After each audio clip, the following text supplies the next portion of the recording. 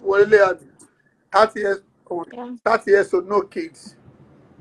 From Kongi, Yes. genotype Yes, AA. please. This one I mean. And there's a guy that said like you, but the guy that I'm waiting for his payment.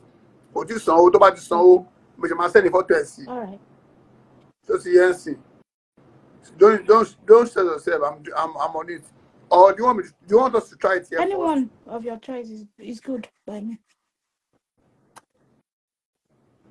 Okay, yeah, good. Okay then. Let me. I'm coming. Ah shit. You know what's in that, sir.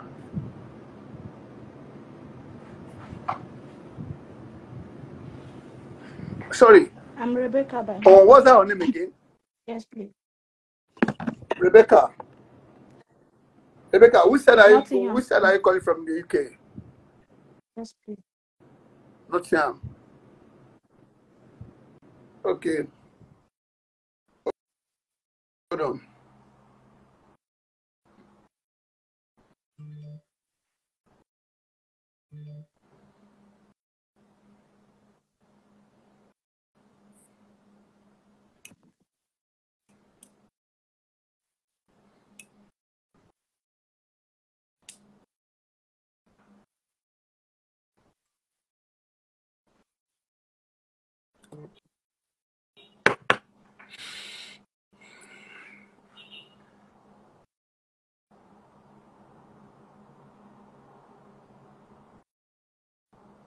All right.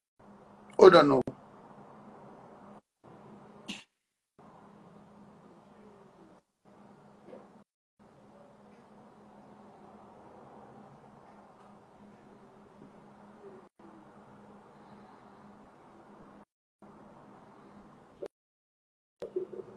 How long have you Over been a in year. the UK?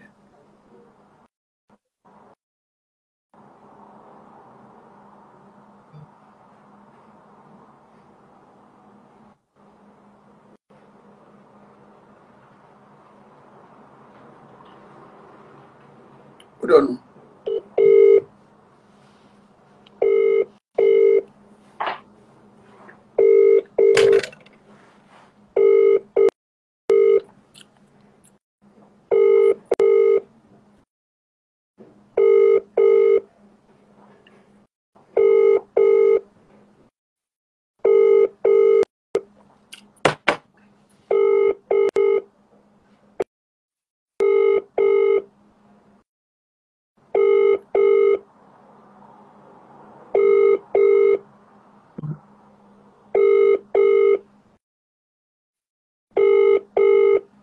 Only control send the CNC. Okay.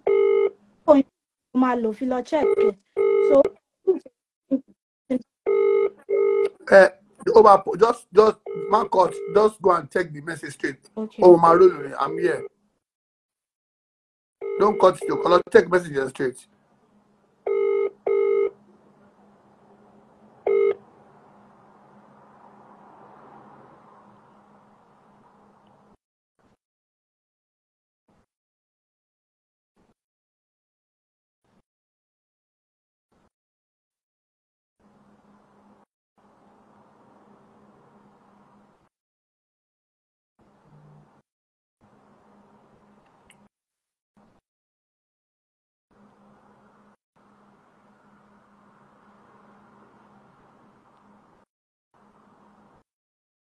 Then, Oh, like it. but I'm a I mean, do you vegetarian, like the Roger. guy? Yes, Do you like please. the guy? Okay.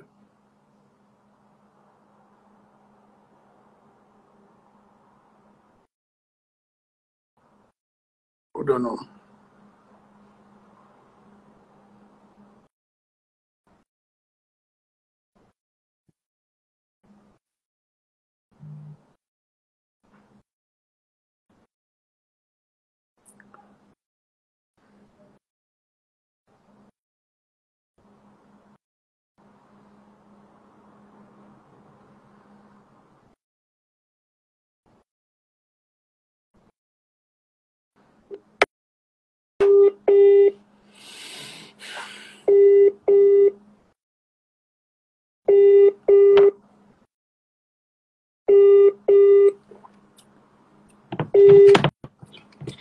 Hello? Yeah, hello? How are you? Yeah, Baba. Happy New Year. Same to you, my brother. You don't even talk about that girl again. The girl, I don't understand the girl. Okay. Stop for me. Okay, now check your phone now. I said you one beautiful girl. She check her profile first. Okay. I'll check it, Baba. Man, I'll call you back because I have a customer now. Okay, all right. I'm an entrepreneur. I saw.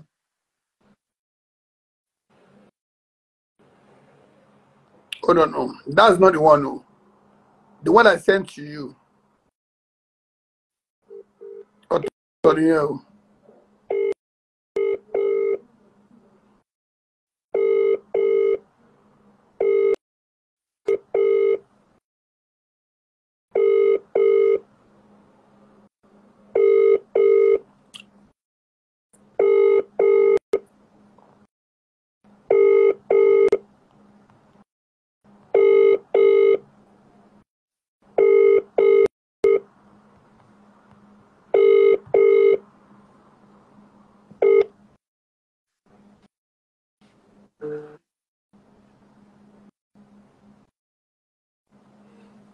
A responsible man.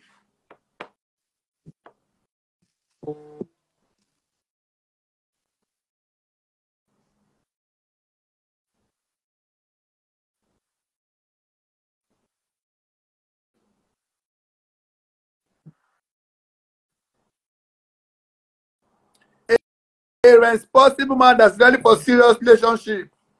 If you are in the UK, look at this beautiful girl. She's a working class in the UK. And then Rebecca is 30 years old, never been married, no kids. If you like Rebecca, so Lege, please come and like Rebecca. A responsible man.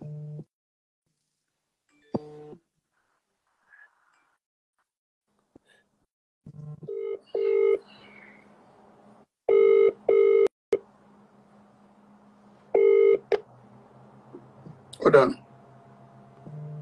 Boboko and Dublin. Boboko and Dublin don't like here. But we move to UK. But Yeah, hello? hello, how are you? What's up? Yeah, Baba. So like it.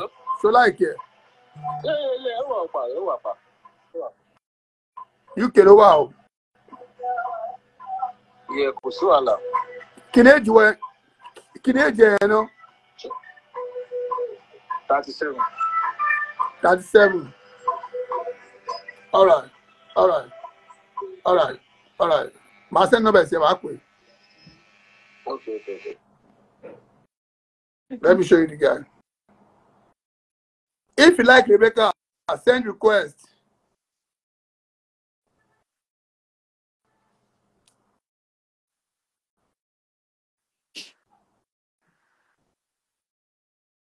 Okay.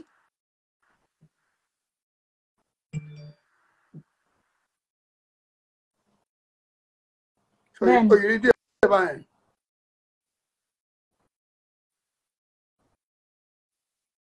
Okay. Rebecca, hold on. Then send the number straight. Oh, what is the song boss? Or do you the green eye?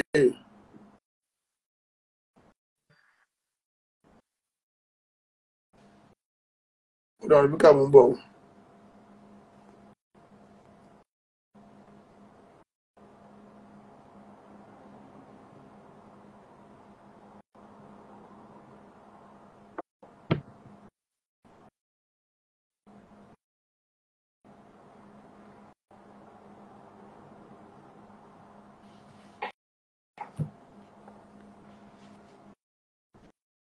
all right. Rebecca, hold on. Fi àwọn viewers sílẹ̀ ò jẹ́ ká ṣe kọ́tà ń ṣe ni.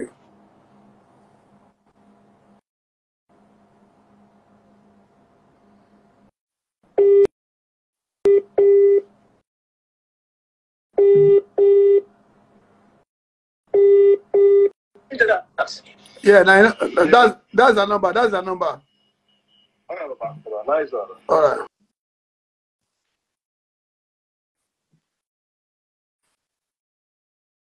Yes, please. All right. Yeah, the guy will message you now. Okay. So don't, if anybody comes to your DM in the UK, don't mind them. Tell them to come and meet me. Don't mind anybody, okay? You have to respect yourself for him. All right. Congratulations to you. The guy's a good guy and he's a very caring guy. Go and try it. Okay? All right, take care. All right, bye-bye. All right. Yeah, cancel his Instagram and join back if you want to.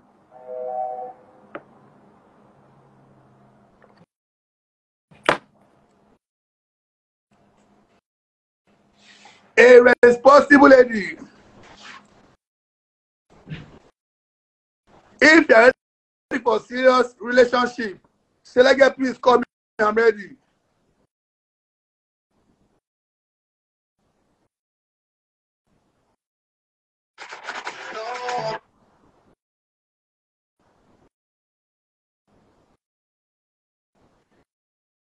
A responsible lady. If you're ready to be a wife, say, Lege, please call me. I'm ready. What's this thing? No, make Lege call you now. I don't do Lege life. So like that. Hello, Lege.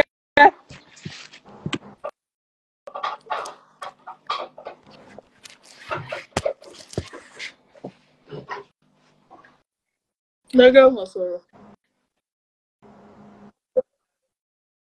The channel we have to be in now. Get in Shiba in. The channel we Lege have to be in. body Get in doctor Shiba. now. So I need the to man pa identity to man die don't see to full respect to pon to respect ọkùnrin ba lo pe ti fẹ́ to ti to le ju o tún débi náà o tún Lege say the walk same up thing ba le to fẹ́ me roko now. àwọn ẹ̀gbọ́n ni kò lọ wọkọ fún olórí burúkú ọmọ àlè àṣìyẹ lórí burúkú ọmọ òfò ọmọ àdánù.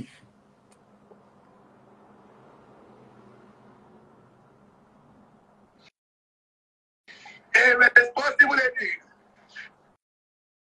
Àwọn ẹ̀gbọ́n ni kò lọ wọkọ fún olórí burúkú ọmọ àlè àṣìyẹ lórí burúkú ọmọ òfò.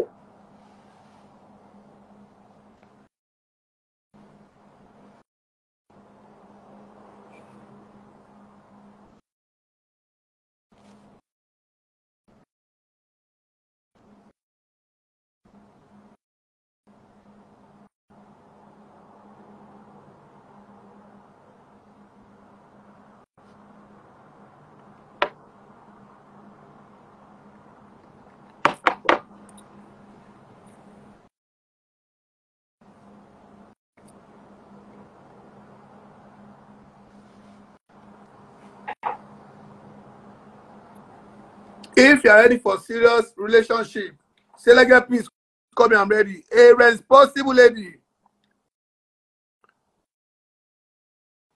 A responsible lady that's ready for serious.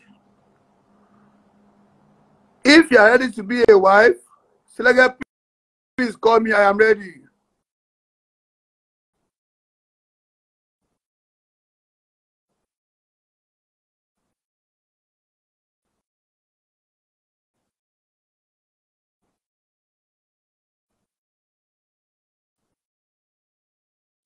Mo ti fún nọ́mbà ẹ, o máa text ẹ lórí nọ́mbà, o máa text lórí WhatsApp.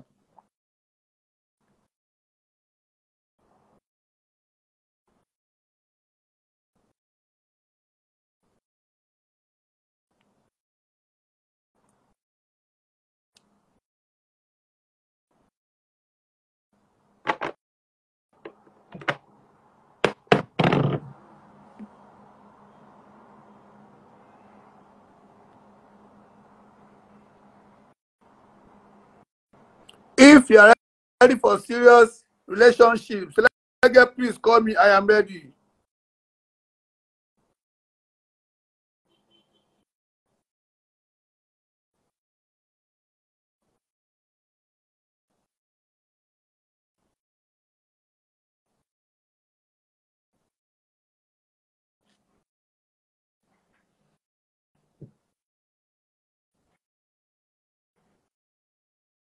So,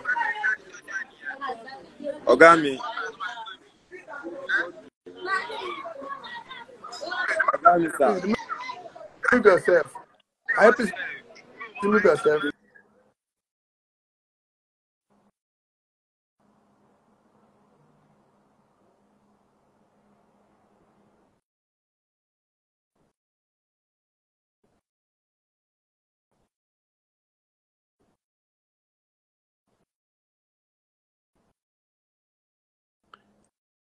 A responsible lady.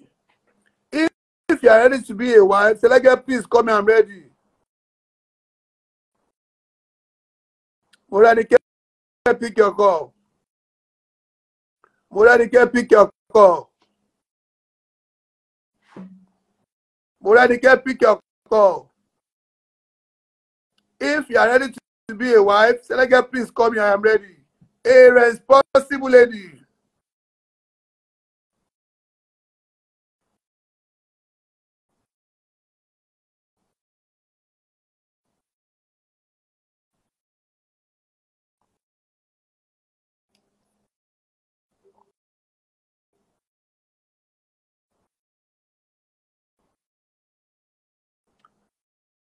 Ayola, pick your call. Doyi, pick your call.